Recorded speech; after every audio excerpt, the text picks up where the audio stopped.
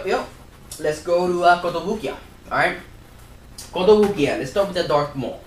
Darth Maul. The only thing they had at San Diego was a picture of the drawing of the Darth Maul, which I thought was cool because it's something we haven't seen yet. You know, no, I don't think anybody has done a Darth Maul like this. I know Hasbro did a little figure of I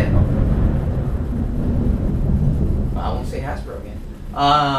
Did a little figure of him training without a shirt or anything. But this statue looks really cool. I like the pose. Very dynamic, very different. He's basically training with only this like a skirt thing, and no shirt, no shoes, just him, the lightsaber, and that little skirt, and that's it. He's on top of rocks, and the face looks fantastic. And I'm glad they went that way. They didn't just do another Darth Maul that it's been done over and over again. So that was cool. Really like the Darth Maul. What else? Alright. Hold up.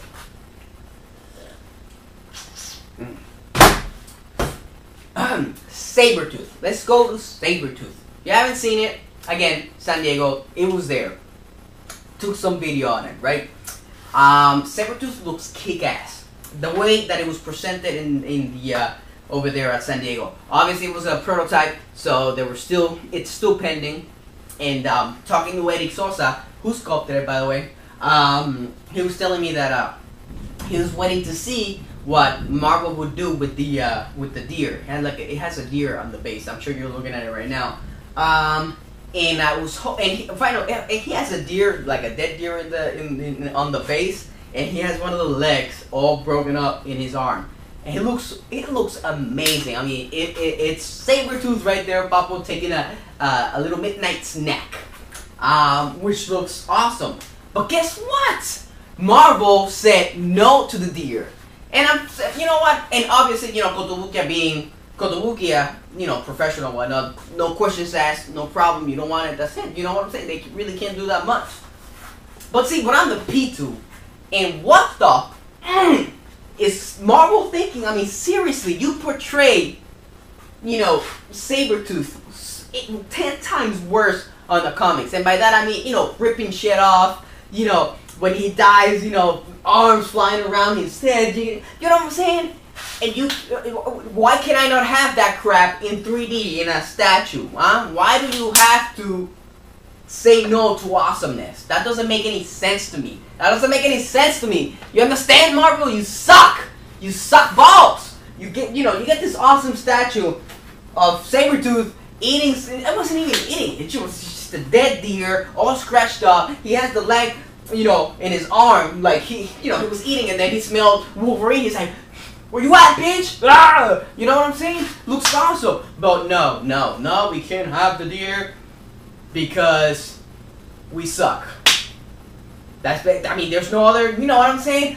I mean, if he wasn't portrayed like that in the comics, I would understand, oh, he was never, he never showed him with blood or, dead animals or killing anybody in the comics, so this is just not, you know what I'm saying? Hell no!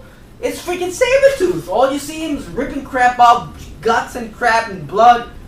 But no, God forbid there's a statue portraying him like that, you know what I'm saying? Holy crap.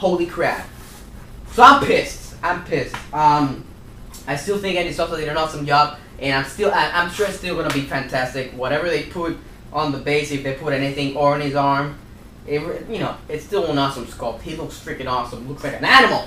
So I'm pumped. And Marvel, thumbs down on that. Thumbs down. I know you're probably not even seeing this, but thumbs down, bitch. Thumbs down. Alright, enough to rant. My bad. What else?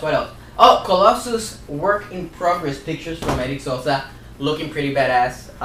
Can't wait to see the final thing, paint it up and whatnot. Colossus looks like he's gonna kick some ass. He's gonna plant somebody on the ground, and that's what it looks like. Looks like he's gonna mess somebody up.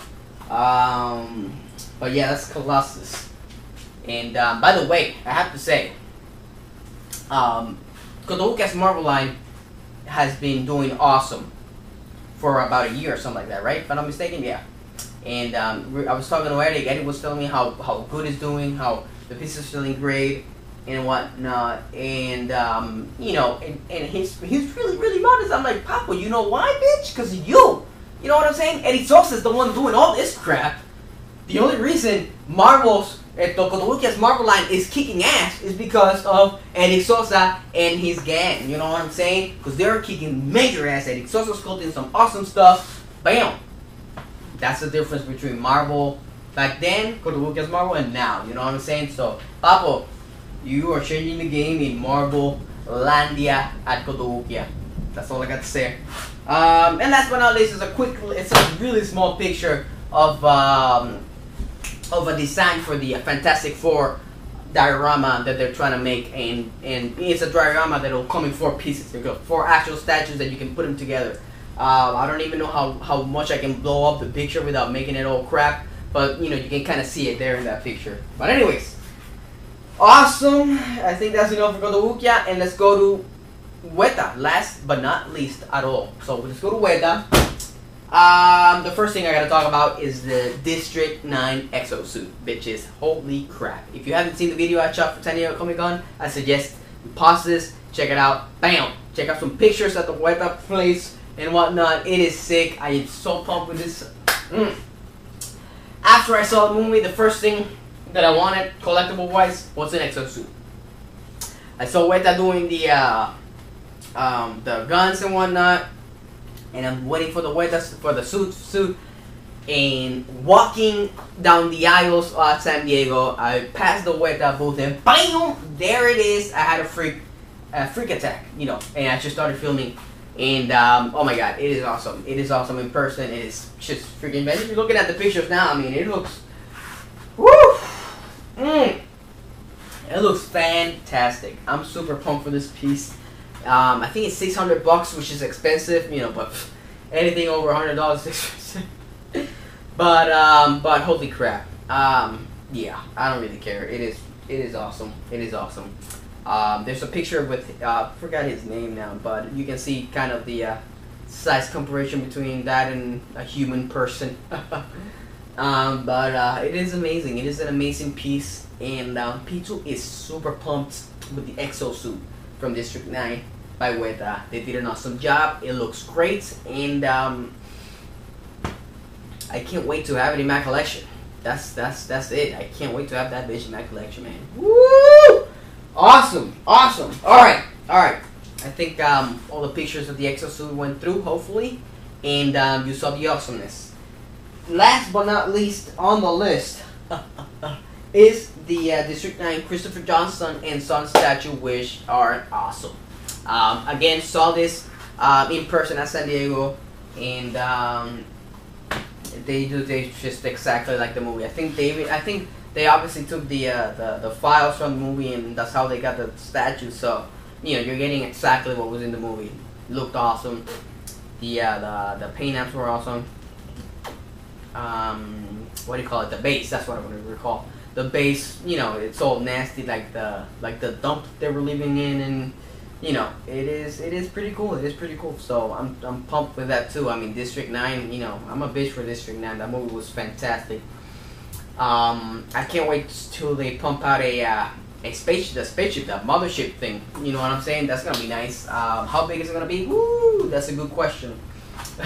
People at the Shadow and Flame board wanted to they wanted to float, so they're trying to see if they could find something to make it float, you know, with magnets or whatever. So instead of having a display base, you know, like a normal base, it would have the base, but it would be floating. So that would be pretty kick-ass. But I don't see that happening. Anyways, that's enough for Weta and for this episode. That's it. That's all I got for this episode, I think. Yep. So again, I appreciate you guys watching everything I do. You guys are awesome. I do respond to everything. You got any questions, please just email me, like always. And yeah, my next stop will be at the, what do you call it, Celebration 5. So hopefully a lot of Star Wars awesomeness for you Star Wars fans. Awesome. So yeah, I think that's it, bitches. So this is Pitu signing out from What's Crakalaking into a World. You guys rock. I love you all, and thank you for watching. And I mean, I can't thank you enough. You bitches rock. So late.